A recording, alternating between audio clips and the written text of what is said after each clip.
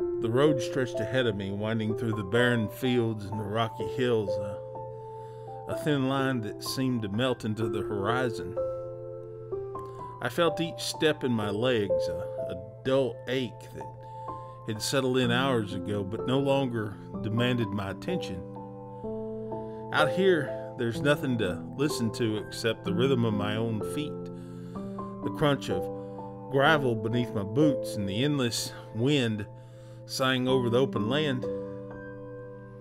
There's something about the rhythm that drives you deeper into yourself, where there's no noise but your own thoughts, stripped bare and unavoidable. When I first started walking, days like these unsettled me. I was used to rushing around, filling every spare second with tasks and noise. I didn't know how to handle this level of silence. The endless stretches of times alone by myself drove me crazy. And I realized just how much I'd hidden from myself, cocooned in the steady pulse of a corporate schedule, the tight grip of daily responsibilities constantly nagging at me.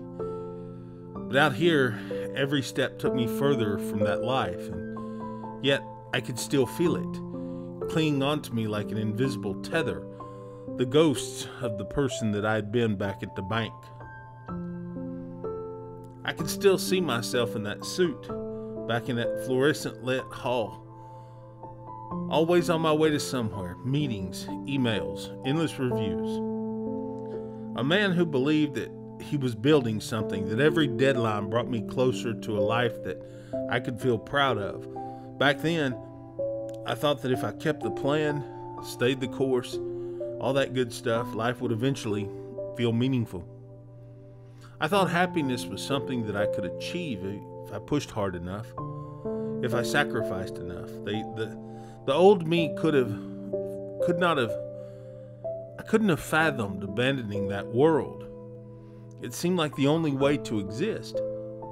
But each day, as I left my footprints on the winding paths, I felt that ghost drifting away from me, drifting out of my former life, no longer bound by its logic or its corporate demands. The first few weeks of this ship was the hardest. The novelty of my decision had wore off, leaving me alone with the reality of it. A reality that didn't come with a roadmap or a plan. Out here, there was no one telling me what to do, no schedules or expectations.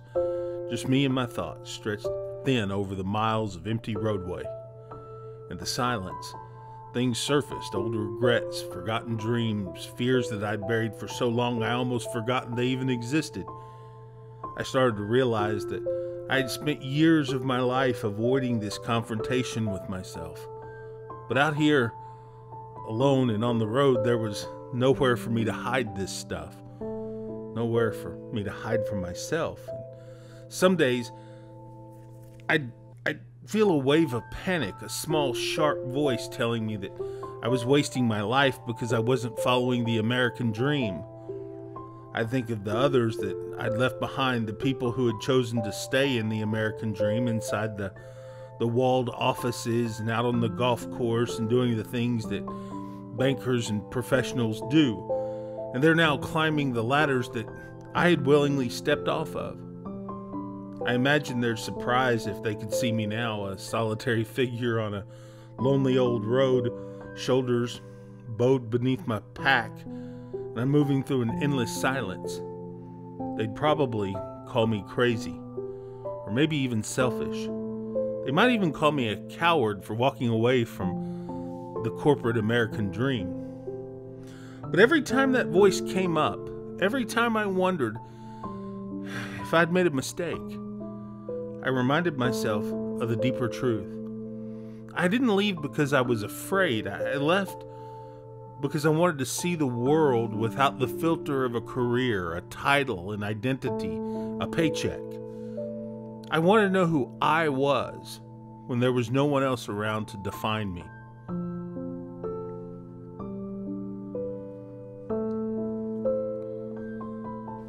Eventually, the silence started to feel like a companion. The solitude became less of a burden and more of a teacher. one that showed me things that I never knew about myself. I'd walk for hours without seeing another soul. The sky stretching wide and open above me, its colors shifting with each passing hour. Sometimes I'd talk to it as if it were listening, and perhaps it was. What would you have done, I'd ask? Would you have stayed, or would you have taken this road? One evening, I found myself on a ridge overlooking a valley, a place untouched by the rush of human progress, corporate greed, and special interest.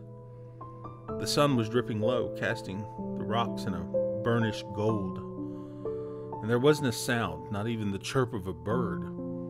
It was so quiet that the thoughts I'd been avoiding seemed to rise up to meet me. I thought about my family, the ones who raised me to believe that stability was the ultimate goal, that security was the only way to live a good life. I remember my father's face when I told him I was leaving everything behind, his eyes shadowed with a mix of disbelief and being pissed off. "And what will you find out there?" he asked. More of an accusation than a question. I didn't know then, but in that silence, looking out over that valley, I finally felt like I was starting to understand. What I'd find out here, was the purpose that I'd buried beneath years of doing what I was told in the corporate version of America. The version that was me that had been silenced by the noise of ambition and expectation to live the American dream. Out here, in these vast open spaces, I could let myself simply be, simply exist. There was no pressure to succeed or impress, just the task of existing in the present moment. As the weeks passed, I began to feel like I was reclaiming parts of myself I'd lost along the way, but not on this way. I remembered the kid that I had been, the one who used to spend hours wandering in the woods and the neighborhoods near my childhood home, the kid who dreamed of a life that was big and strange and beautiful, before the world convinced me to shrink down those dreams to fit into the mold of success, into the American and Western dream. Sometimes I laughed at the irony. I'd chased the comfort and security my whole life, only to discover I felt most alive when I was completely untethered. I thought all of these things that I had accumulated in my former life, the expensive suits, the nice apartments and home, the titles and plaques that lined my office walls, the degrees, they'd all felt so important to me at one time, each one a marker of who I was supposed to be. But now, walking through the open land with nothing but the essentials on my back, somehow I feel richer than I ever had before. Out here, under the open skies, my wealth was measured in sunsets and the weight of my own thoughts, and the way the stars blinked to life at night, like a silent choir singing to no one but me. There was power in this solitude, a liberation in being stripped down to nothing but the core of who I was and who I am. I don't need titles. I didn't need possessions to feel worthy anymore when I was out here. I just needed the strength to keep moving, to keep exploring whatever was ahead of me. Each day brought me deeper into the life that I always wanted but had too been afraid to claim. There were still difficult moments, days when I felt small and uncertain, wondering if I'd ever be able to truly sever myself from the world that I left behind. Corporate America, that's like a shadow that clung to me, whispering that I was wasting my potential, that I was foolish to think this journey would lead me anywhere meaningful. But with every step, I learned to quiet that voice. I realized that I wasn't walking away from life, I was actually walking towards it. Out here, I was free to think beyond the limits of what I had been told was possible, free to question the beliefs that had once ruled me.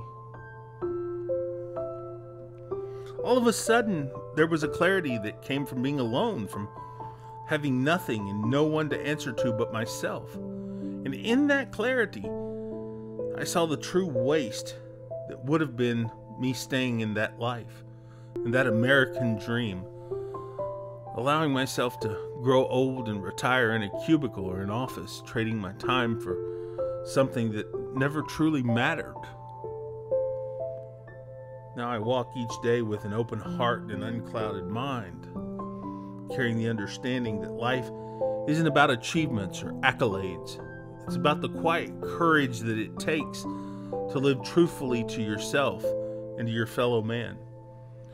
My purpose isn't to conquer or acquire, it's to experience, to feel deeply, to listen to the silence and the wisdom out here.